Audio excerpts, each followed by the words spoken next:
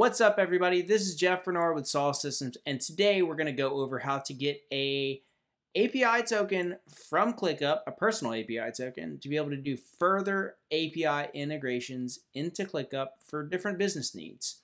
This is the first step, and I hope you follow along, like the video.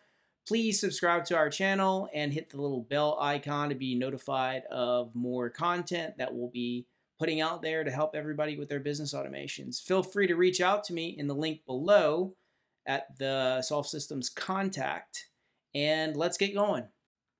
From any panel within ClickUp, all you have to do to get the API token is to go to the lower left-hand corner right here, then go to Apps,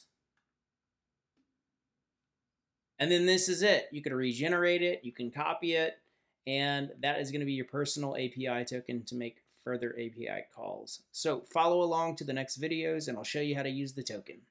Talk to you soon. This is Jeff Bernard with Solve Systems.